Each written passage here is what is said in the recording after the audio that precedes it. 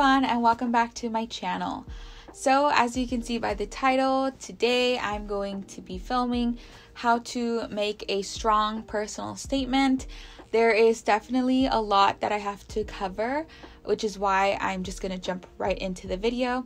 But before I do, I thought I'd mention why I feel I qualify in a sense to make a video like this. For those of you who don't know, initially I was a psychology major and I decided to pursue grad school right after. I actually had to create essays for each school, and I applied to 5 schools, and out of those 5, 4 accepted me. And a part of the reason why I feel like I was accepted was because of my personal statements. I felt confident enough to make this topic, and I know given that right now it's application season for a lot of students, and I figured I would just make this video. I chose to just do a video on how to, the process looks like on how to craft a strong personal statement, and not really topics on how to tailor your essay, if that makes sense. So if this video is not what you're looking for, then by all means it's totally okay if you don't want to watch. But if you want to get a sense of everything that I did to help make my personal statement strong, then feel free to keep watching. Alright, so this video is going to be long, so I would suggest you pause it whenever you feel like you want to take notes or anything like that. So I think, in my opinion, the first step that you should do when writing a personal statement is to break down the prompt thoroughly. Each prompt is going to have about 3 to 4 questions, depending on the school, of course, asking you why you're pursuing speech or what exactly influenced you to pursue speech. And I think it's important that you break down the prompt, because you may interpret the prompt one way when really the question may be asking something else. So here I think this is where you can copy and paste them, or literally type the prompts on a Word document or Google Doc, whatever you use, and literally break down question by question. That way, if you have any questions on the question itself, you can go ahead and ask people around you to see if they understand the question the same way you do, or if you're having a difficult time understanding the question, then they can easily see what exactly the prompt is asking. And I think it's important that you thoroughly break down the prompt, because you want to make sure that you answer the question correctly and not incorrectly, and have that be an issue and then possibly get your application dismissed because you didn't answer the prompt correctly. So I think it's important that you just break it down thoroughly so that you get a better idea of what the prompt is asking you. Alright, so the next step is to brainstorm at least 1 to 3 pivotal events in your life that influenced you to pursue speech. So I think it's very important that in all your undergrad years, or even prior to undergrad, high school, elementary school, wherever you really got influenced to pursue speech, to write that event down. I cannot emphasize enough how important it is to really explain that event in your story, because here, I think, in my opinion, is where you want to get as personal as possible. You want the admissions committee to really know who you are, and so I think you should spend a decent amount of time really getting to explore these events that cultivated your desire to want to pursue speech. So when I was applying to grad school, I decided to pick a story that demonstrated how mental health impacted my life, since that's the field that I initially was going to pursue. And so what I did was I decided to talk about how I felt as an early teen, finding out that my brother was diagnosed with autism. I decided to talk about how that made me feel, how that made my family feel, and I decided to really explain that by basically blowing up that specific event onto my essay. So that event really influenced me in terms of how I was going to become a better sister, or how to help my family, and all these things. So I think that event in itself was very impactful for me, which is why I chose to write about that.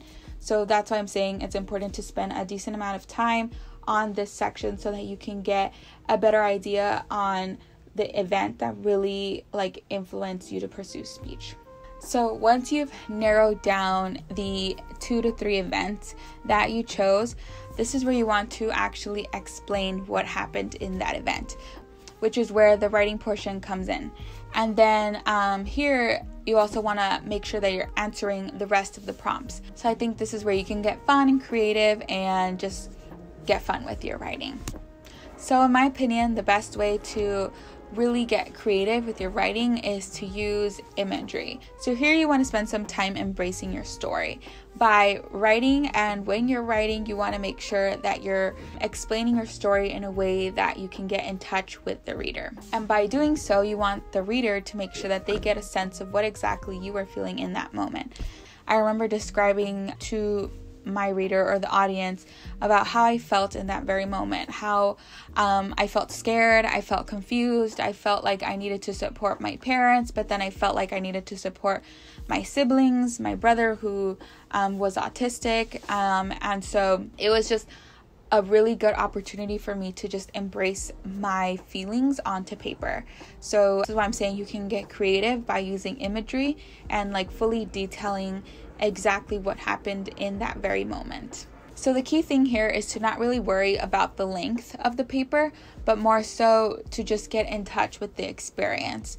For me, a secret or a tip that really helps get my thoughts onto paper and to allow the reader to get a sense of what I'm trying to tell them is to listen to really sad music. This might sound funny, but it tends to work well for me. Whenever there's a part in a song that's really sad and I get in touch with my emotions, my writing tends to thrive. And what I do is I just end up replaying that song over and over again, because I found that if it helps me like get my thoughts onto paper by making me more like emotional, then that means what I'm gonna write is gonna be more emotional. So I highly recommend to listen to sad music or whatever you feel can allow for you to get in touch with your emotions. So the next big thing, in my opinion, which I call it the laborious part, is the editing. So I think this is where you should spend 90% of your time making sure that your words are what you really want them to be. So it's one thing to say it and write it on paper, but it's another thing to really capture what exactly you're trying to say, which is why you should spend not just a decent, but like a huge amount of time on the editing portion. The reason why is because you're going to make several mistakes and you're going to have several drafts. Let's say one day you write something and then another day you don't really like what you wrote and then you end up changing it. That's just additional time added to the editing process, which is why it's important that you spend 90% of your time focusing on trying to make sure that what you're trying to say is relevant to your story. So here, I highly recommend to not do the following. Number one, trying to make it perfect. That's something that I struggle with all the time, which is wanting to make my essay be like spot on, but I think that you spend more time trying to make it perfect than actually trying to convey the story. The second thing is to not worry about the word limit, because you're going to do that later in the editing process, but for now to just focus on just trying to write. So the next step, in my opinion, is a difficult one, because this is where you're going to put the pieces together. In my opinion, I think it's very important that you start with your hook, which in this case is your personal story. As I was saying, admissions committee needs to really get a sense of who you are. And if you don't explain your story right on the bat and you wait to say that towards the end, they're not going to really get a sense of who you are at the beginning. So in my opinion, your personal story should come first, because like I said, you want to give the audience a sense of who you are, a sense of your story, a sense of why you're pursuing speech, and then explain everything else towards the end. Anyways, the next step is, drumroll, more editing, but less to some extent. Because you're starting to put the pieces together, this is where you're really going to edit the draft of where you put the puzzle pieces together. The reason why I think it's less is because you're getting rid of the fluff, such as like extra words or extra sentences that you may not need in your essay. Since you're getting rid of things, you also want to keep in mind the length and the limit of what the prompt is asking you. Some prompts ask you to write your essay within 500 words, which in my opinion is the worst. 500 words is not enough at all. But other prompts may ask you to write it in 700 words or 1,000 words. So here is where you want to spend a little bit of your time, but then not too much because you already did a lot of the really difficult stuff at the beginning. Another reason why it's less edits is because you already theoretically put the whole essay together, which means that people are also going to take a look at it if you want. Here, in my opinion, this is where you should get at least 2 to 3 editors, people who you trust, of course, who can take a look at your paper and who can really give you an idea of something to add, something to get rid of, or if you were repetitive, because it's important to get eyes from someone else and not just your eyes, just because you've been looking at this paper probably for a good month by now. Yeah, making sure that you spend some time taking a look at the feedback that your editors provide to you, which takes some time but not as much because you're just adding in their perspectives, or if they tell you something and you may not like it, you don't even have to add it in at all, but it's still a part of the editing process. Another tip here, in my opinion, is to print out the essay and have it on paper. At least when I was applying to grad school, I had to physically send in an application, which meant that I had to print out the essays, print out the application, my resumes and all those things, and I had to literally mail it in, which means that they were going to look at my application that way. This is how I knew that it was better that I print it out and highlight or anything else that I may think of in the editing process in this portion, and just edit it that way, because it's one thing to see it on paper and it's another thing to see it on a screen. So yeah, those are my tips for this specific section. And finally, you have your last step, which is just to spend some time taking a look at it and seeing if it's really the draft that you want to submit. I spent a good week or so deliberating between sending it or not sending it. So this is where you want to really spend some time on your own, just reading it quietly to yourself and seeing if this is exactly what you want to send off. Something that I forgot to mention in the editing portion is once you're done fully looking at it, you want to give the last part of your essay like a good type of vibe, if that makes sense. And by doing so, you need to really spend some time thinking of words where you want to bring your whole essay together.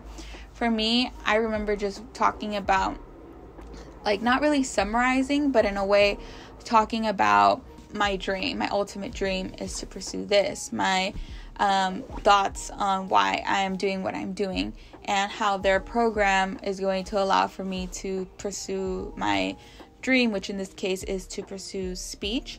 So the ending portion is where you really also want to spend some time, because this is where you're wrapping it in a bow and handing it off to the admissions committee, which will ultimately decide if they should admit you into their program or not. And I know that sounds easier said than done, but it definitely takes a lot of work. And once you get to that last step where you're reading your paper, you're going to have a feeling in your heart that this is the paper that you worked so hard for that is ready to get submitted. But yeah, that basically wraps up today's video. I know I talked really, really fast. I even have a headache because of how fast I was talking. But ultimately, these are the steps that I used when I was writing my paper. You can obviously tweak them depending on your situation, of course, but these are tips that I know that I used, helped me a lot when I was writing my essays, and I'm sure they can definitely help you as well. If you have any questions, feel free to leave them in the comment section down below.